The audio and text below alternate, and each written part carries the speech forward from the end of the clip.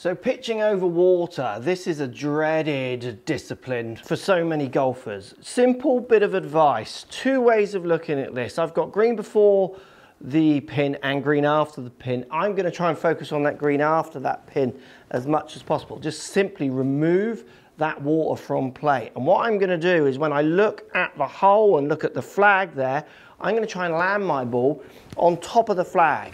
So I'm going to try and land it basically around a flag length behind the hole. I'm going to try and push it that bit further, 40 yards. I'm going to try and take that water away. Because what we find with lots of amateurs is they tend to come up short a lot. I would rather be at the back of this green than messing with anything short and duffing it in that water. Just moving that perspective to the top of the flag might allow you to be a little bit more positive with your pitch shots, take that rubbish out before the green, and hopefully hit a few more greens with your pitches and lower your scores.